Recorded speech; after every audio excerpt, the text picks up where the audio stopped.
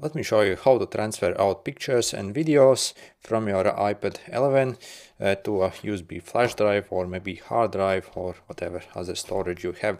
So basically this iPad actually uses Type-C, and if you have, for example, a flash drive with a regular USB, you'll probably need adapter like this which converts a USB to Type-C. So if you need this only costs like $1 or $2, for example, from AliExpress. I will leave a link where you can get it. So, and then once you connect it, basically, so as you see, basically my flash drive actually started to flash, so it's working.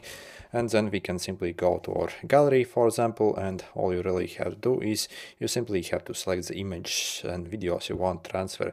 So we're going to click this on the top, this select button over here to be able to actually select. So this is a bit different from Android. I think it's not very good. So essentially we can basically tap on the image and video. So once selected what you want to transfer on this side over here, we are going to click this over here essentially, then scroll over here to the save to files.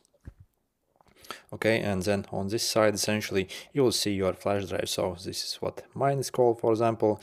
Then we can click save if you want to transfer straight basically in the main basically the directory of the USB, or again you can even create a folder. So we can click this and create whatever name folder, and once done we can click save over here and the pictures and videos will get basically saved.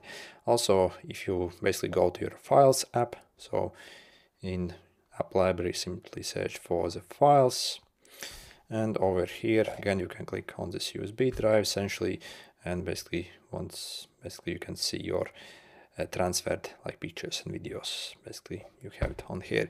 And again, if you want to transfer out basically from your flash drive to this iPad essentially, so again what we can do in this files app, we can simply hold basically, okay, select basically, so select the stuff that you want to transfer, and then over here either click move, so or click more here to click basically copy to items or whatever you have.